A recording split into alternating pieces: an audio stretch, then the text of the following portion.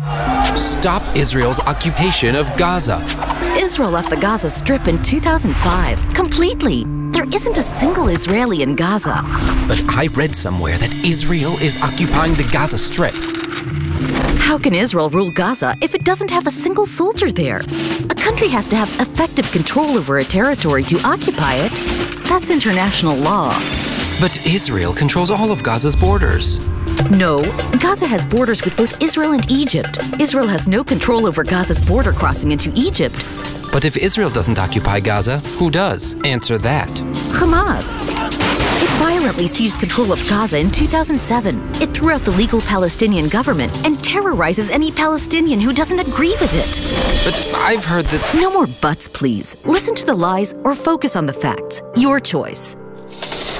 Israel does not occupy Gaza. There is no Israeli siege on Gaza. Israel allows in all the food and medicine that Gaza wants.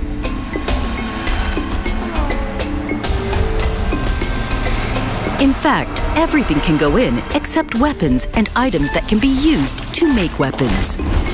In the last 2 years, 78,201 trucks imported via Israel's border 1.7 million tons of merchandise. In fact, 14,328 people crossed the border in May, 31% patients and escorts who receive world-class medical treatment in Israel, 30% businessmen, 10% internationals, such as journalists, aid workers, and anti-Israeli activists. But recently, an entirely new path into Israel has been opened up. Terror tunnels, used by dozens of Hamas terrorists to attack civilians on Israeli soil. With neighbors like Hamas, would you give up control over your border?